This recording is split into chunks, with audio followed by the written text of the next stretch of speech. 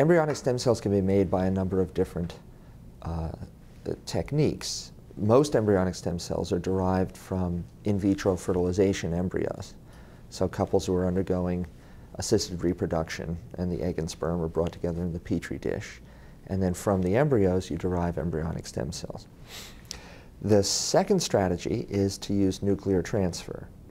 This is where you would take an individual cell and you would take its DNA and put it into an egg whose own DNA has been removed. That will then create an embryonic stem cell that's a perfect genetic match for the donor. The third way that we make cells is by this process of parthenogenesis. And this is a fascinating process where the egg is activated without fertilization, so there's no contribution of sperm, and it's tricked, if you will, into developing into an embryo. It can never develop into a full organism, but it can make embryonic stem cells. So we know now with great certainty that the first supposed nuclear transfer line from the Koreans is indeed a parthenogenetically derived line. It came entirely from the cells of the woman who donated the eggs.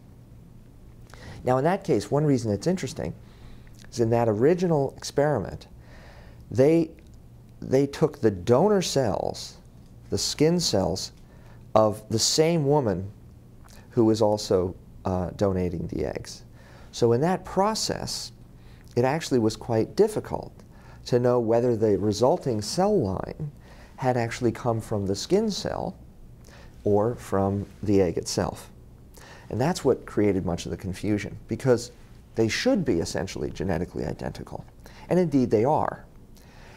But what differs is the preservation of certain regions of the chromosomes and the way they recombine. That's a signature that unequivocally can distinguish whether the cell line was derived by nuclear transfer or cloning or by this process of parthenogenesis.